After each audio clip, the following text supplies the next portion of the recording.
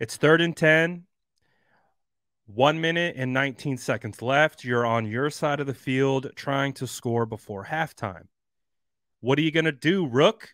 Oh, look, another free rusher, but this time throws a dime. This is my favorite pass. This is his best pass of the day. Again, just missed Brandon Ayuk. Just flat out missed Brandon Ayuk. This, I don't care who you are, how long you've been playing in the league, what your name is, well, I don't care. This is a difficult throw. This, again, they catch. McGlinchey's got to do what he's got to do. He's got to take the inside guy. That's always going to be the rule.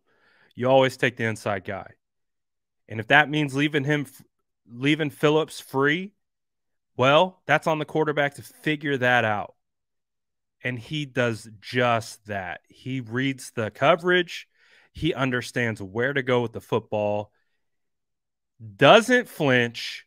Gets just enough back off his back foot. And can you deliver a more perfect ball than this? Like, again, this is like, I love you, Jim, but this is like, oh, watch out, Jim. Like, watch out, Jimmy. This is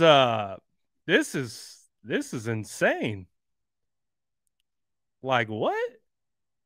That is a dime off his back foot, getting tackled, free rusher. Like, literally, you're supposed to have at least 2.5 seconds to throw the ball. That is not 2.5 seconds. He gets that thing off in a hurry. Amazing. And again, this is the play before.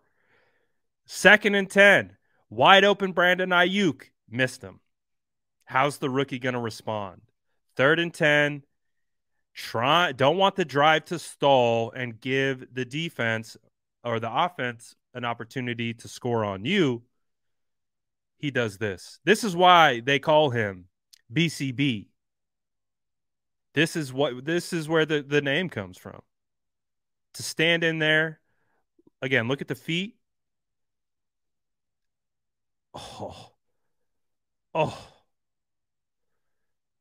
This is fun. How can you not like this? How can you not be entertained? Like, that's a first round draft pick. Jalen Phillips, he was a number 1 recruit in all of college football coming out of high school. A freak athlete. Getting literal, like, even Mike has to move out of his way. Like, you don't get free shots on quarterbacks like that. Like, you can scheme it up all you want. It is rare that you're going to get that type of opportunity.